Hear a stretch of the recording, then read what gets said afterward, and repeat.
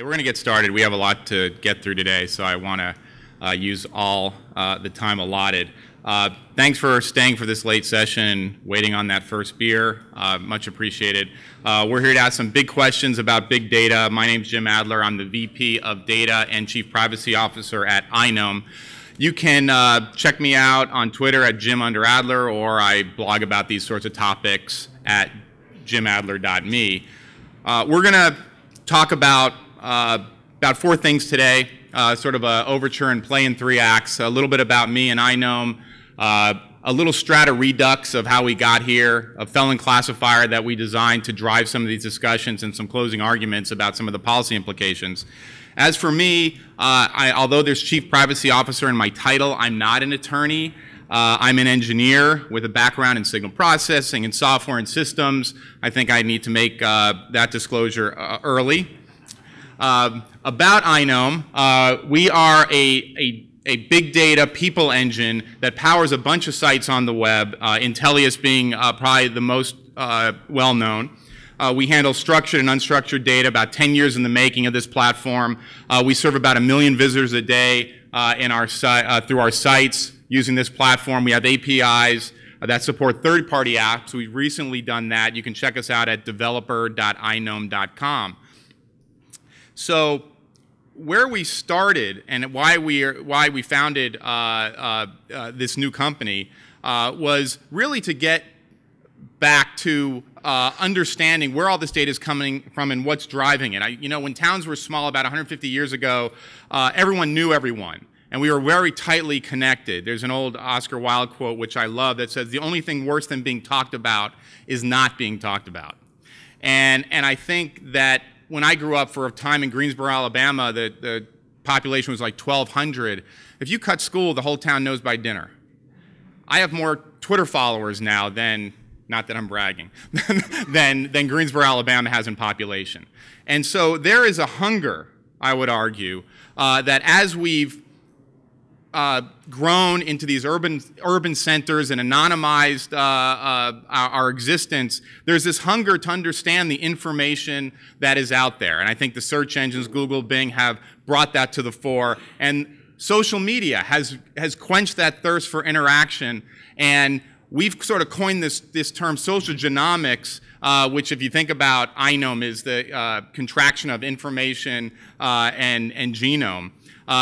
To really understand the documents and the interaction that we have as people. And when you think about how all this information comes together, that's how trust networks are built. That's how society works. And so we're really bringing back this local village, which we actually have now. I mean, I get a friend request from Facebook across 3,000 miles in 30 years from people from high school. The world is really shrinking, and we have to understand that, and we have to understand it from a technology perspective and a policy perspective. And this really what iKnown is all about. We're trying to figure out how we all fit together and drive some of these interesting applications. For example, how does my business fit with my customers? Do I look like the success profile of this company I'm about to join? Do I look like the other employees that have been successful at this company? Would I like living in this neighborhood? These are kinds of big questions that technology can start to give us some insight into, which is really interesting. From a technology perspective, because as I said, I wear two hats, a policy hat and a technology hat, we take billions of records and we cluster them based on, or block them based on name and other blocking keys, and we try to figure out which of these billions of records go with the right person. For example, Carol Brooks is a very common name. We have 9,800 records for Carol Brooks. There's about 1,250 people named Carol Brooks. Which records go with which people? That's the problem. And so we cluster these records into a graph, and it's got 10 billion nodes, and there's probably about 100 billion edges on this graph, and then we cluster up these records. And you can see at about 10 o'clock, there's Jim Adler from Houston, Texas. He's the most famous Jim Adler, not me. He's this ambulance-chasing lawyer down in Houston, which is the bane of my existence, because he always ranks higher than me on Google. I'm this lowly guy at about 7 o'clock from Redmond, Washington, with just a smattering of records. And all the other Jim Adlers are in this cluster of records. This INOME engine that we've built takes in all this information, names, places, phones, court records, news blogs, all kinds of information, standardizes it, validates it, extracts structured data from unstructured data, puts it in a unified data model that we call the INOME data model, does the blocking we talked about, does a record linkage problem, or solves a record linkage problem linking these records together, and then clusters them, puts a full-text search engine around them, throws them in a document store, and that when you hit developer.inome.com, the API's there, you get the results of that process. Okay? Act 1. How did we get here? Well, this time last year, I did a panel with Solon Barakis, who is studying privacy policy at NYU, and Alex Howard from O'Reilly was moderating the panel, and we were going through some of the issues of the day around privacy and technology. And then Mr. Daniel Tunkelang sent an interesting tweet, always insightful, always instigating. Daniel asked a pretty insightful question. He said, on inferring private facts from public data, does condemning those inferences define a new category of thought crime? And we sort of looked at each other, tap danced our way through the answer. I certainly was not satisfied with the answer. I imagine Daniel wasn't satisfied with the answer either. And it just started to gnaw at me, and I started to think about this a little bit more deeply. And I said, okay, let's go back to basics and understand what thought crime is. And of course, thought crime comes from George Orwell's famous book, 1984, written in 1948. And this, I think, is the most important quote that defines thought crime. It contains all other crimes in itself. Thought crime is what they called it. And you go back about 2,600 years to Lao Tzu, he kind of voices the same idea. Thoughts become words, your words become actions, actions become habits, habits character, and character becomes your destiny. So everything begins with thought. And if you want nothing bad to happen, don't think. Fair enough. I don't think that's practical. And so we need a framework with which to understand that when you do a big data inference, that's a thought, effectively. What you do with that thought, though, is the subject of, or needs to be, the subject of quite a bit of consideration. And so to help that, I put out probably over a year ago this Places, Players, Perils, Privacy Framework, which tries to decompose this privacy dilemma into places that are public or not public, public or private, the players that are involved, and the power disparity, most importantly, between those players. Bruce Schneier talked about this years ago, actually, that when you have a larger power gap between the players, you have higher privacy regulation and consideration. For example, between peers, not much, between a company and a citizen, a lot, or statutory, let's be more precise than a lot, statutory, and between government and a citizen, you have constitutional protections. So back at Strata a year ago, we went through a graph that looks like this, and it decomposes these three components: more private places along the x-axis, more power gap on the y-axis, and the size of the ball is how perilous it is. So stuff on the top left is the government using public data. The bottom right are your peers using private data. And we're going to talk a little bit about predictive policing in this talk. So that's why hence the orange ball. Okay? And so after this strata, I really wanted to, and I gave a talk at the one in New York that sort of went through some of this thinking. I wanted to actually put some meat on these bones and try to really understand it. And we at INOME have a lot of data about people. We have criminal data. And so we sort of postulated a question around classifying felons. And let me just shout out to a few contributors here. Jeremy Kahn is a senior scientist, and Deepak Konadena is one of our software engineers. They did great work in bringing some of this to the fore, and we've made it available on GitHub so you can check it out. But the classifier's goal is pretty simple. If someone has minor offenses on their criminal record, do they also have any felonies? We'll discuss whether we should do this in a bit, but the question is, can we even do it at all? And applications could mean possible applications of resource in a law enforcement context, and there may be others. We don't really consider the applications. We really consider the classifier and its performance, and the policy implications. But there's some motivations here, and because you might ask, why are we doing this? Well, I think it's important that we ask hard questions, especially of this technology that we're all running very hard toward. And I think we are running toward this technology in three different camps. I call them the suits, the wonks, and the geeks. The suits are the business guys, and of course they want to make their numbers and make the business successful for their business and their shareholders. The wonks are the policy folks, and the geeks are the technologists that are actually making it happen.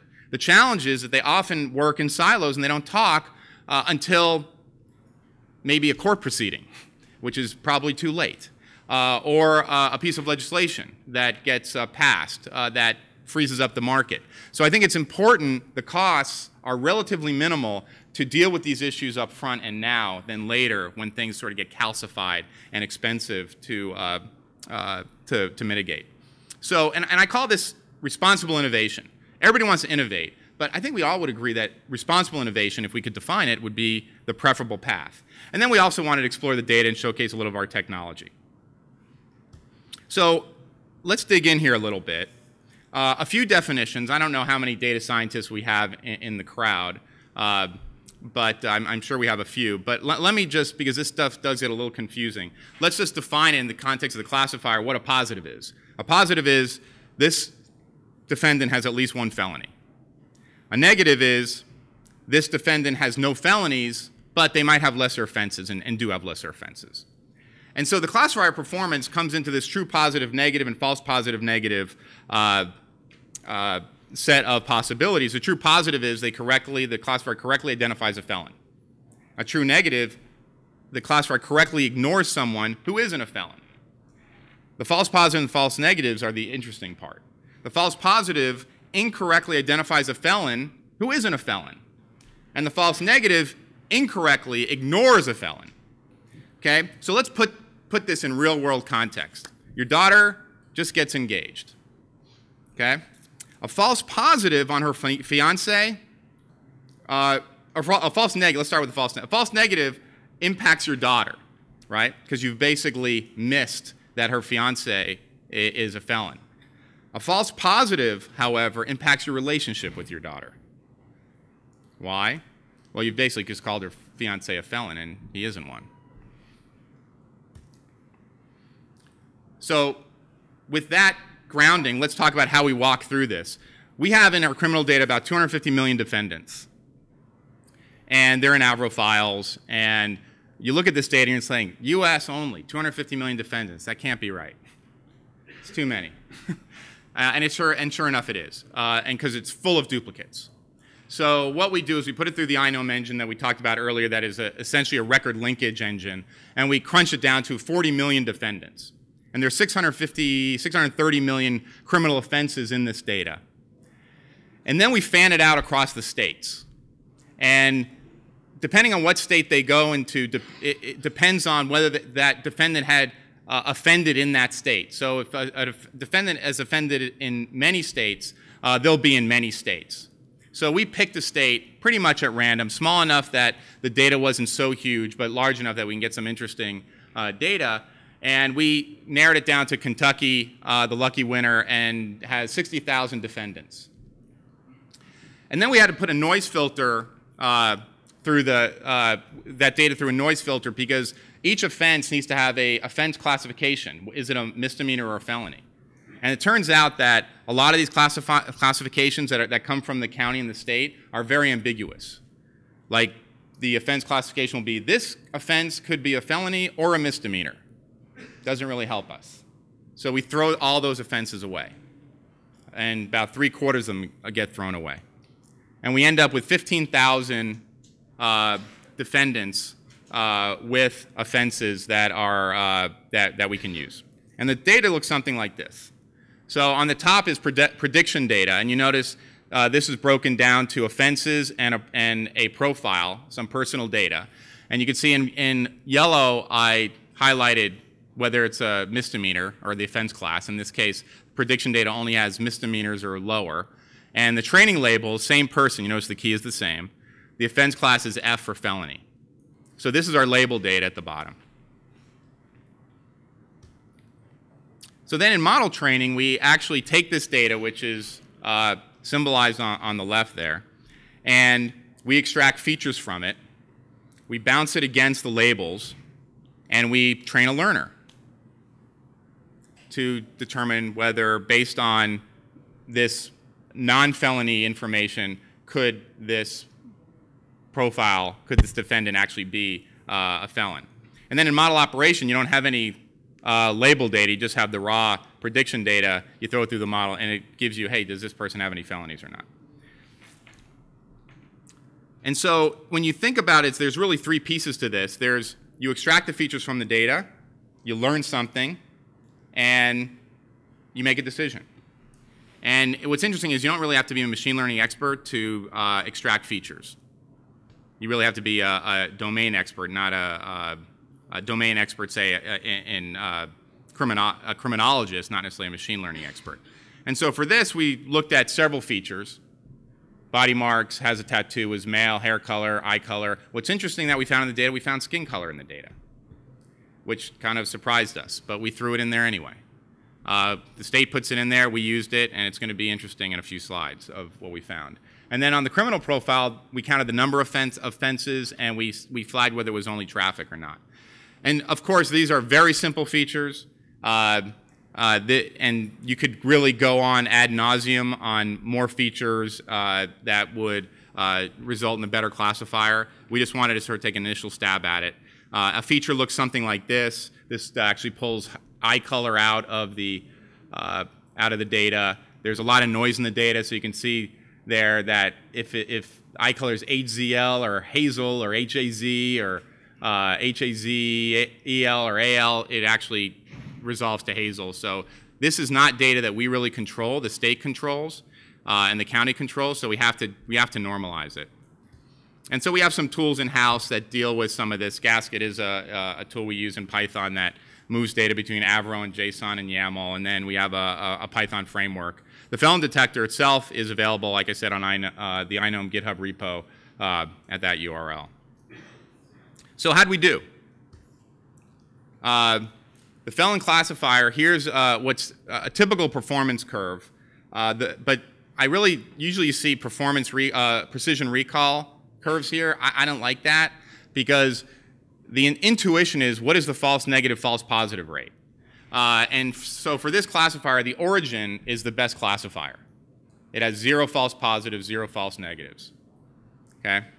And so for a given profile, the model computes a score based on the features that comes in, based on eye color, hair color, all the features that we talked about, and it computes a score, and then the classifier has to actually see whether that score justifies calling this person a felon or not. And this is where things get interesting, because if you look at this false positive, false negative curve, it's really an anarchy tyranny curve. If you look at, say, 0 false positive rate, that means we're never classifying anyone a felon. We're missing all of them. That means this classifier doesn't find anything. If, as you move down the false positive curve, and you get to the point where the false negatives sort of drop, you start catching everybody. And then you catch too many people. So you have to pick an operating point. And this is where the policy comes in. Because, for example, if I pick a threshold of 1.01 here on the left, the false positive rate is 1%. And the false negatives rate is 40%. So that means 1% of the time I actually call someone a felon who isn't a felon. And usually we have a presumption of innocence in this country, so you want to be more conservative. But you also miss 40% of the felons. If you move down the curve to say only a 5% false positive rate, you call 5% of the population felons who are not, but your false negative rate drops to 22%. And if you go all the way to the end, your false negative rate is 0. You don't miss anybody, but you miscategorize almost 20% of the people, 1 in 5. Right? So you look at Kentucky, and that's 12,000 people that you've misclassified. That's a problem. That's definitely a headline. So this is the alternating decision tree that is the model. I know it's an eye chart. I'm going to zoom in a second. But this is, and there's many machine learners that are opaque. They don't give you much insight to how it's picking, how it's choosing. The decision tree actually gives you some insight into how it's making its determination. So you can actually look and say which features matter here. And so you go to one part of the tree, and remember the features that we talked about earlier. This is if the person is, and I don't know if you can see the highlighting, but I'll just kind of go through the right side of this. If the person is not male, so is male true is no, and the skin color is light, give that person 1.8 points. But of course, if they're not male, you subtract 0.5 points. And then, by the way this works is the dotted lines is you do both branches. The solid lines, you only do one branch. It's binary on the solid branches. And then if the number of offenses is less than 4.5, you add 5.7. And if it's not, you only add 5.538. So you compute this score. And for this one, for this case, all the way through all the way to the right branch, the score is 7. And if you remember from the previous slide, a threshold of 1.01 has a false positive rate of 1. And so that's a pretty conservative threshold. This person would be classified as a felon. If you look at another side of the curve, which was disturbing to us when this popped out, if you look at this number of offenses less than 3.5, and skin color is dark, or hair color is black, you end up with a score of 2, which is clearly classified as a felon. And this is just what the data is telling us based on these features. Now you start to think about, is there noise in the data? If someone's classified a felon, is the data filled in more accurately, or at least is more attention given to those profiles? For example, is skin color only filled in for felons or not felons? So you have to ask a lot of these questions about noise in the data because it really does beg the question, should, even assuming the data is really pristine, maybe you want this class to be colorblind to a few of these features. You very well may want them to be, because it has major legal implications. And so finally, let's talk about closing arguments, or what are the policy implications of this classifier. So if you remember back to our places, players, perils chart, we're actually focusing again on the top left. And there's been a lot of legal work around these kinds of inferences and how they lead to actions. And when it comes to the government, the Fourth Amendment is our check on government abuses. And there are principles of reasonable suspicion. Can you profile someone in order to profile someone or a place in order to help law enforcement do their job better? So we'll look at quickly geographic profiling, criminal profiling. There is a ton of legal work on this. One of the better balanced articles is Predictive Policing by Andrew Ferguson at University of DC Law. On the other side, or on the side against profiling, is Bernard Harcourt from Chicago Law. And then the counterpoint to Bernard Harcourt is Yoram Margaliev, who basically says profiling's fine. And we're going to talk about why that, what the issues are in a second. But it really comes down to reasonable suspicion. What gives the government any right to suspect you? And courts have really upheld profiling. There was a case in 1989, U.S. Sokolow, and this was a kid who went from Hawaii to Florida, 2-day trip, paid in cash, fake name. The DEA just picked him out based on that profile, arrested him, and the case held up in court. And it was pretty much just probabilistic profiling. I think, though, you have to look at these other these other pieces of data. For example, is this particularized to a specific person or place?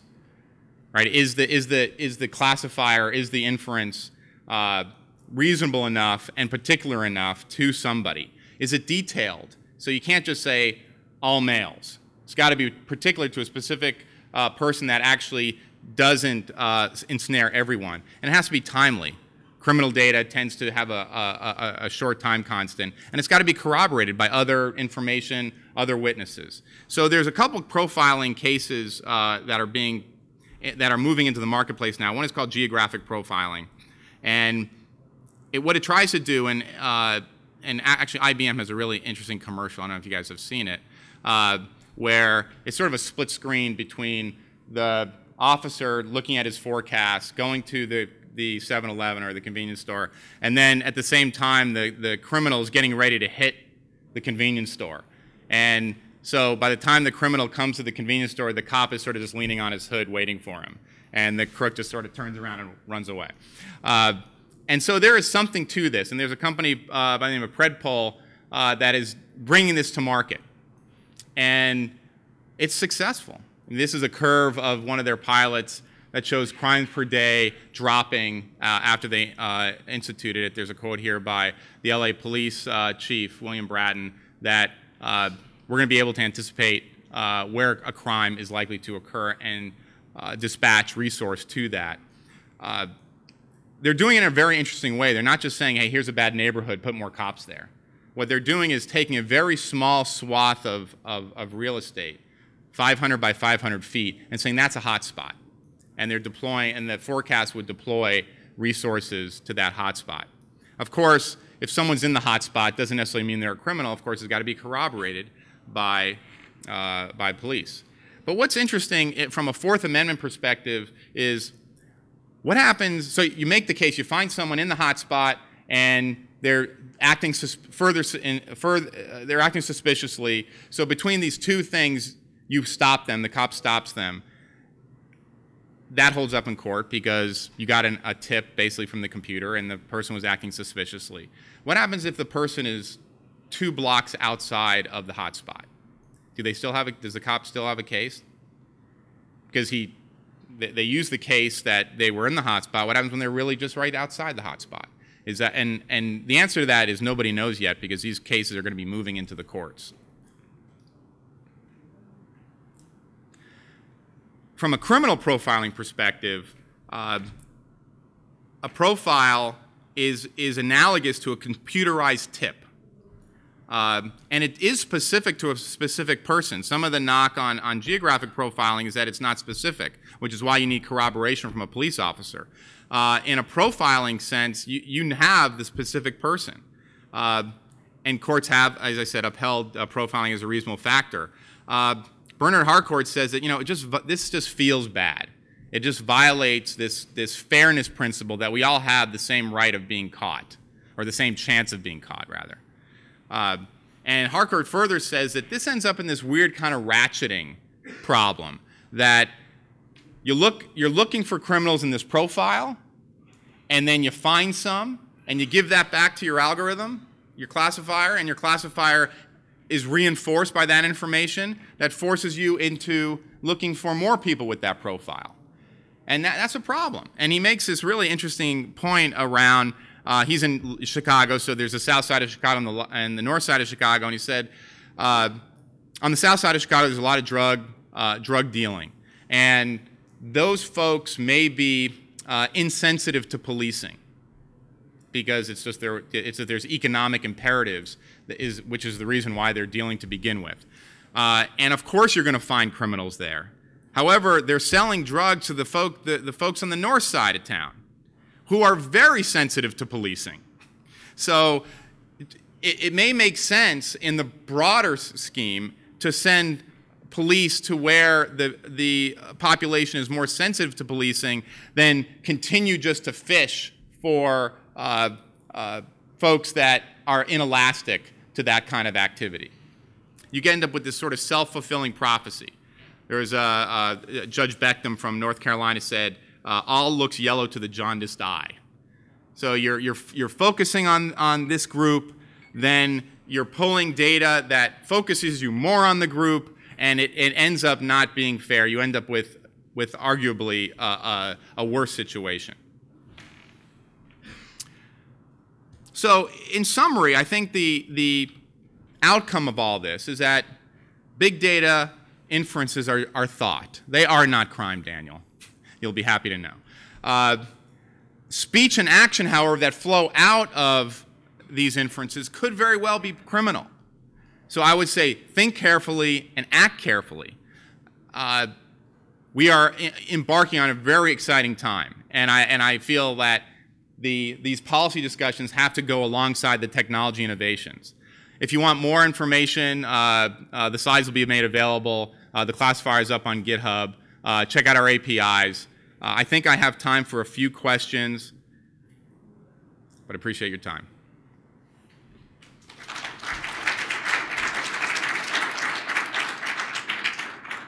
Yes, sir. And the classic modifier of the interaction with the court system is money. You know, money changes your felony conviction in Palo Alto to a misdemeanor in East Palo Alto to 5 years. Yeah. Where's the modifier, or is the initial entry into the criminal system basically mousetrapped that person? So really good question. So those that didn't hear, the question is, where's the money modifier in this? So are lower income people more likely to be in the felon camp because they can't plea bargain their way down than more wealthy individuals, if I captured that correctly? That's right. And when we start to look at this, and you would argue a good feature would be income level of the defendant, and to see if that actually does impact this. My guess is it probably would. Or actually asset measurement. Yeah, some sort of asset measurement. Do you have the assets to not be labeled in such a way? And I think that is easily one of the things you would have to look at in this sort of analysis. I think that would change the skin tone down to less apparent. Yeah, it could be. Yeah, it could be that just skin color is just is correlated very close to income in that area. Income or asset. Income or asset, right? Exactly. Yes, sir. So I'm glad that that thinking is in criminals as a lead. But I'm curious, since it's clearly using features like race or like income are illegal. That's been established by the courts, but we're data scientists in a great position to come up with proxies that at least prima facie are not, they're strongly correlated but not identical in the face. And maybe if they're not identical at all, but for the purposes of our data are, have you seen this sort of challenge that people will come up with models that obfuscate what is essentially illegal use of features for discrimination? I think that's going to be exactly where the courts are going to go, right? If I'm defending someone, or I'm the defendant, and I was profiled, and I would look at, say, what are the features in that profile? And I would say, I know the ones that are illegal. I would look at the ones that correlated well with the ones that are illegal, and I would say there's an equivalence there, therefore you got to throw out the classification and throw out the case. I think that is going to be a classic line of defense as these things move through the courts. Absolutely. And that argues for, as data people, that we look at these sort of correlations and have these sorts of discussions. Maybe, I think in the long run, there's going to be pushback on some of these practices and even some of these laws. That, what is the right of society? What is the right of the individual? And this is always where this tension is going to come from. And I expect more and more definitive decisions coming from the courts on this. The reality is profiles are already okay, except a certain set of criteria, what's called protected classes. Everything else is fair game. But to your point, sir, that they are highly correlated, or other things are highly correlated with things that are illegal. Yes, sir, in the back. So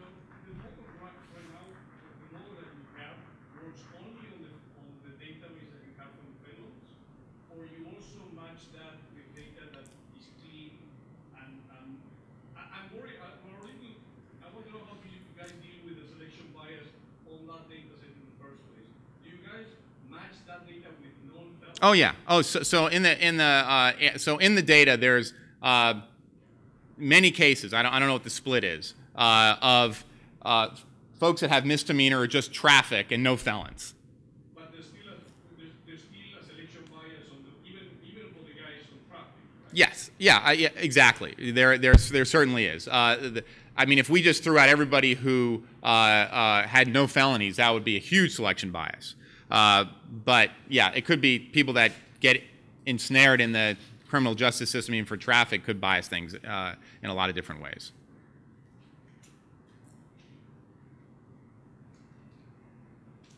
Anything else? Great. Hey, thanks everybody. Like I said, there's office hours tomorrow. If you sleep on this and have some questions, feel free to drop by. I'd be happy to discuss this with you. Thanks a lot.